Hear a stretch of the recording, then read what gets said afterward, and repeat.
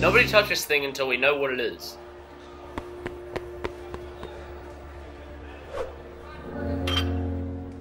How beautiful.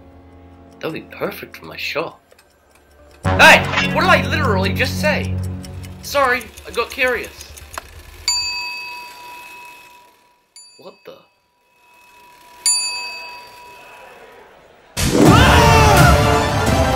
What's happening? Mr. Hinges, grab my baton!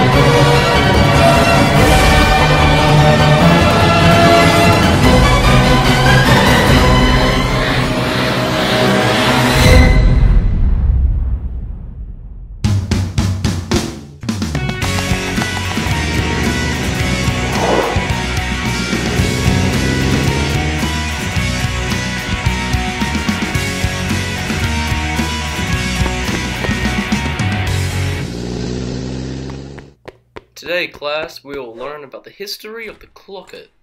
Oh, hello there, Rex. Morning, Miss Brown.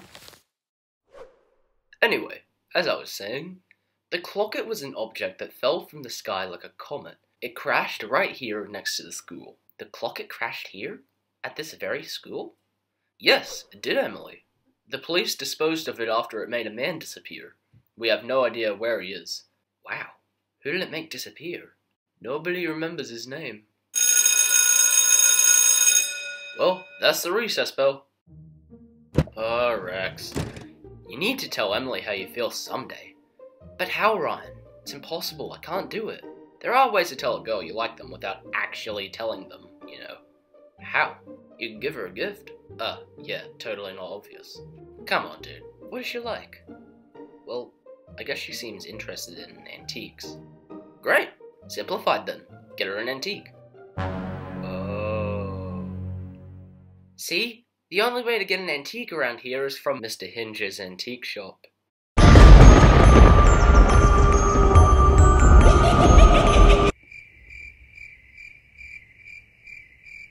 can't go in there. Nobody dares to. He may be your only chance, dude. Go see him before you go home today. After all, do we really have any actual proof the place is haunted?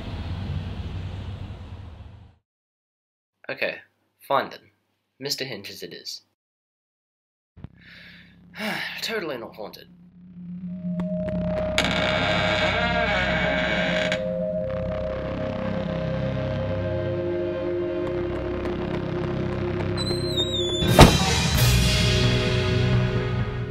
Hello, young boy.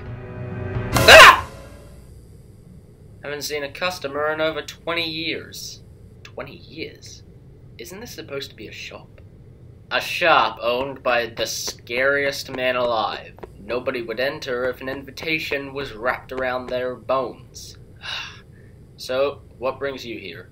I'm just here to buy something. Well, obviously. But what would you want from here, though? Anything, really.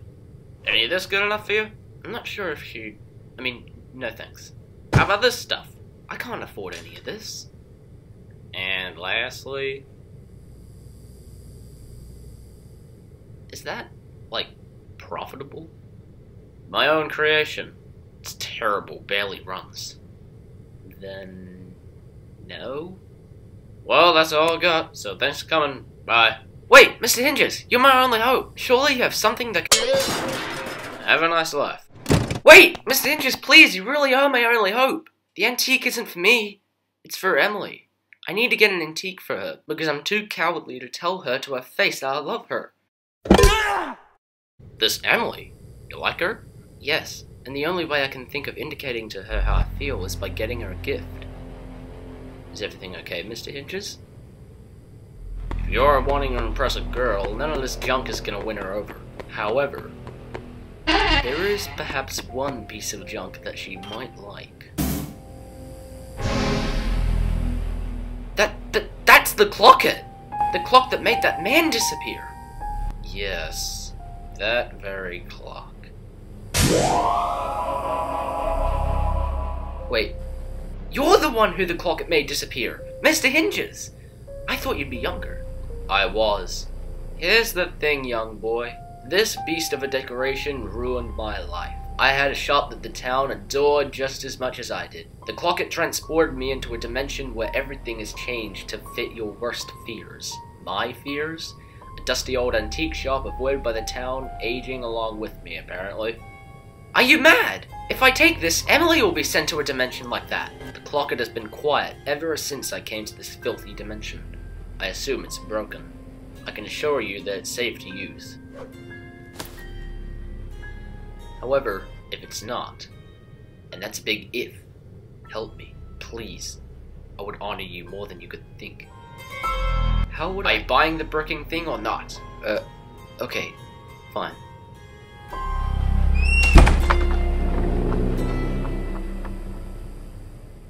A diabolical thing to do, Mr. Hinges. Now the boy is mine. What else can I do? Maybe he'll save me from this dimension I lie to myself as calling my home. Or he'll wallow with the misery of the world I can bring him to. A world that will terrorize him as much as this world does to you. He's my only chance to get away from you. Well, Mr. Hinges, thank you for bringing me my next victim.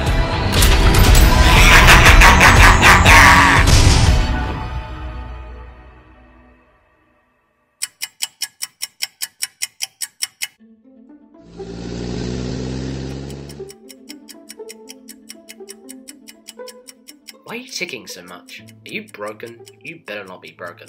I can't give Emily a broken clock.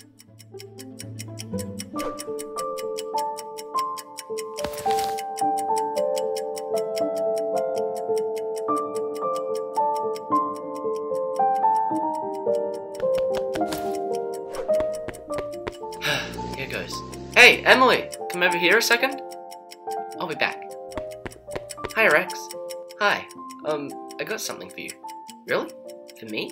Yeah, I just popped by the antique shop. Thought you might like it. Oh wow! A clock! This looks old, and still works perfectly. You really went in that haunted house to get this for me? Well, yeah. Although, is it ticking faster? It is? It's been ticking a lot, but I never noticed it get faster.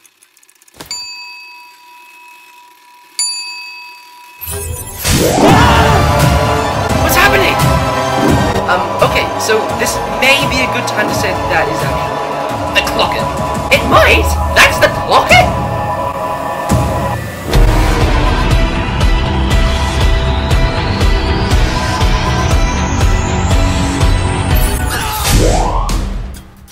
Where are we?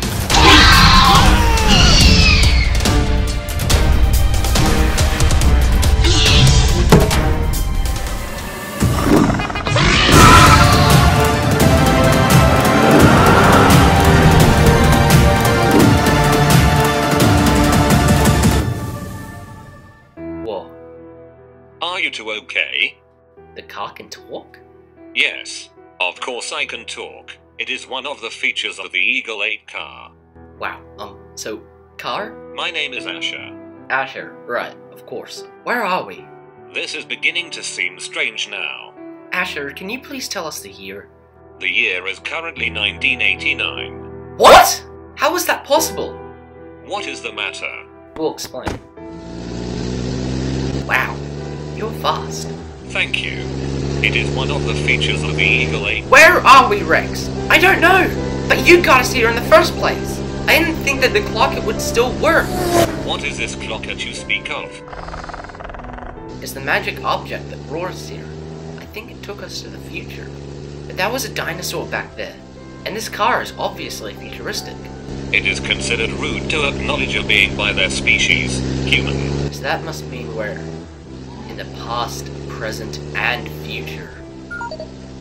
Hold tight, we're going up. Up? What do you mean up? You can fly too? Yes. Where are we even going? To my owner, Mr. Hinges. Mr. Hinges? We're going to see Mr. Hinges? Yes. I was going to pick him up to go to town before you two almost got eaten. He's quite a nice man. You'll like him. Quite a nice man? The antique shop? You go in and see him. He may be able to help you guys. Mr. Hinges? Ah, hello you two. What can I do for you? You're Mr. Hinges? That's right. Looking for something particular or just browsing? Actually, we need your help. You see, we're from another dimension. A different version of Earth. This dimension seems to be a mix of the past, present, and future. Ours is just the normal present time. What? Different dimension? I'm sure this is the present, isn't it? Normal, as you say? Well, of course we have velociraptors in the present day. No, of course not! We don't know where we are, and we need your help. Okay, well, how can I help you in any way? In our dimension, I bought a clock from here that transported us to this dimension. Maybe you know something about the Clocket? I've never seen this before in my life. Certainly not in my shop. Rex, this might be the version of Mr. Hinges before he got his hands on the Clocket. You're right, Emily. This is all so confusing. Well, it all sounds quite interesting to me. The Clocket is quite a remarkable piece of sorcery, is it not? I think the one thing you are forgetting to mention, Rex, is that the Clocket doesn't only transport the holder into a randomly generated dimension, but a dimension created to distress the holder the most. Who is that? And what do you mean? That is Hornet, a very dangerous person. He's just muttering villainy. No, the other Mr. Hinges said something similar. I remember now. Every dimension the cunning Clocket creates, I come with it to torment the holder. And look at who my new victim is!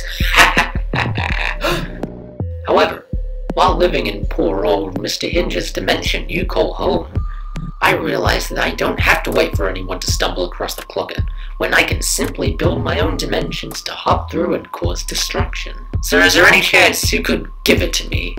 I'd be very pleased. Never! Well, that didn't make me pleased. Ah! Now, the Clocket.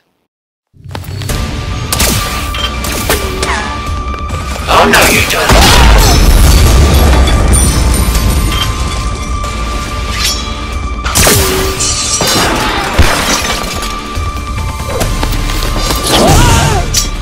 You must feel awful to have brought Emily into such madness, am I right, Rex? She doesn't deserve to be here, any more than you deserve her. Shut up!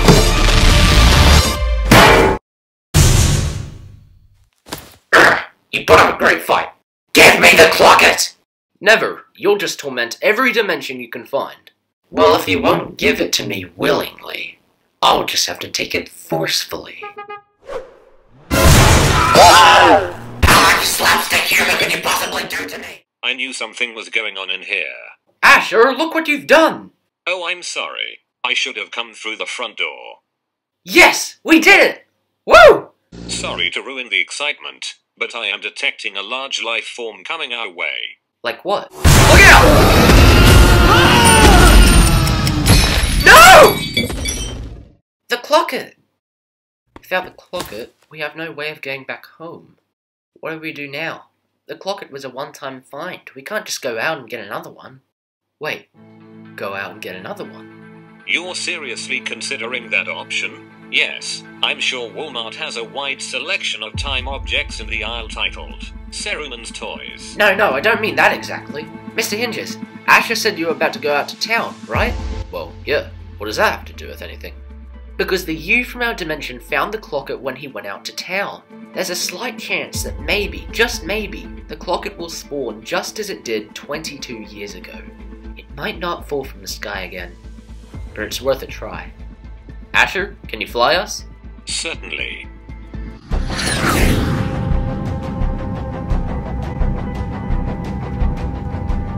if the Clocket doesn't spawn? It has to, otherwise we can't get back home. She's right though. If we don't get the Clocket, Hornet will torment you for the rest of your life, as well as Emily. Well then, let's hope we get it back. I am detecting an enemy object coming close to us.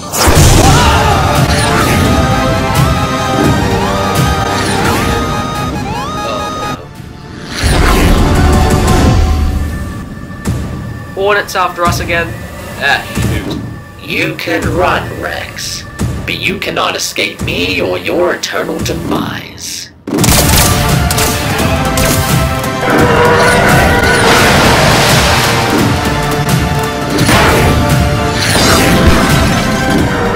How do we lose it? Leave this to me.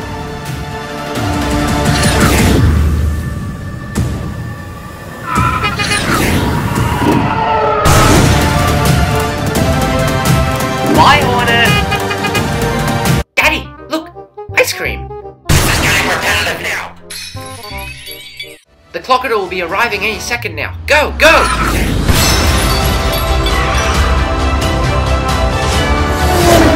We got it!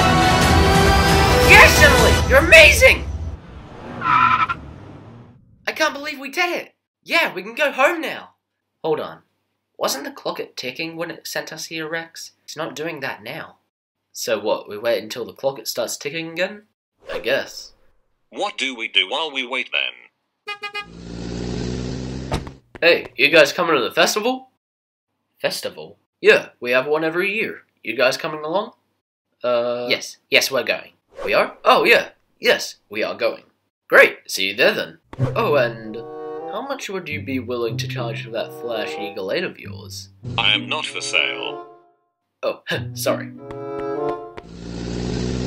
Well, there's our solution. We can spend the rest of our time at the festival. Perfect. Am I for sale? No, of course not, you fool. Get in this car and I'll eject you far past the sky.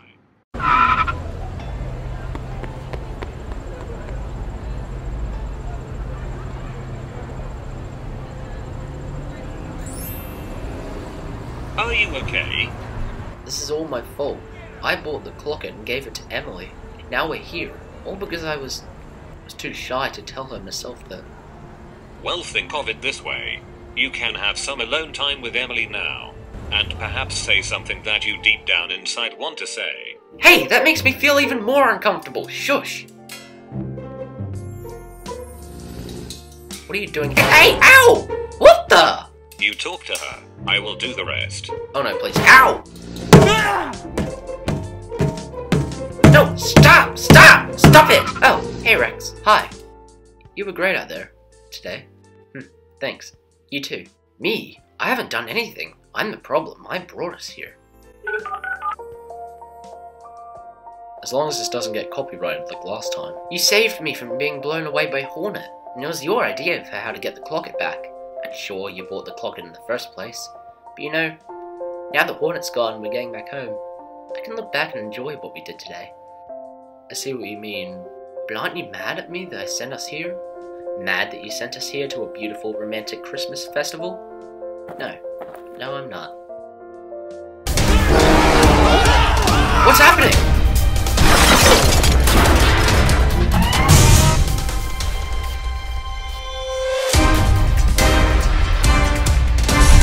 Hello? Hornet. Sorry to crash the party, everyone, but I have a grudge to set against 2 high schoolers, 1 shopkeeper, and a futuristic tin can. No, not now! You see, I don't particularly like it when one throws me out of a desert shack, and then follows it up by ramming my vehicle through an alleyway! Scatter!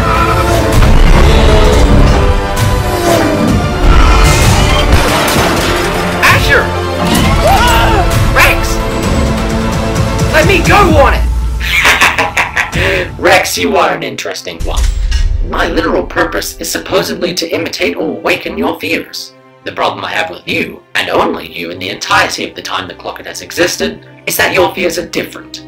One may have a fear of snakes, spiders, monsters, Sharknado. I thought the movie was alright. What? But your greatest fear for some reason is that Emily will not love you the way you love her. Why fear it when you should wallow in it? That girl will never love you! Great plan, Hornet, but maybe if you were a tad bit early. What? So, Hornet, what are you when your victim doesn't need to fear them? I love you too, Rex.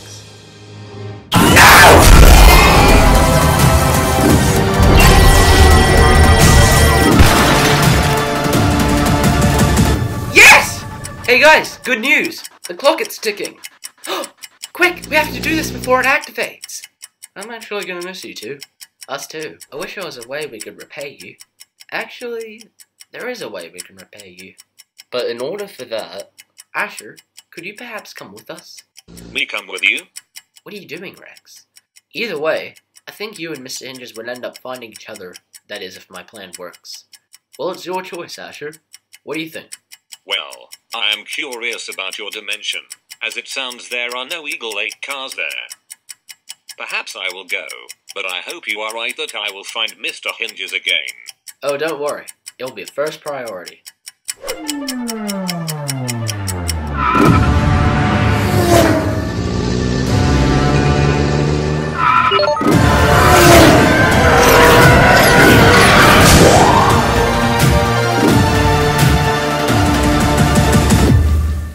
This seems awfully familiar.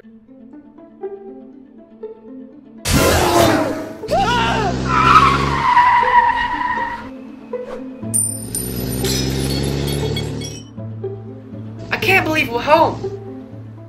Oh, this place sure is different to my dimension. Yeah, I think you'll like it here, though. You know, Mr. Hinges is still in this dimension. He's just a bit different.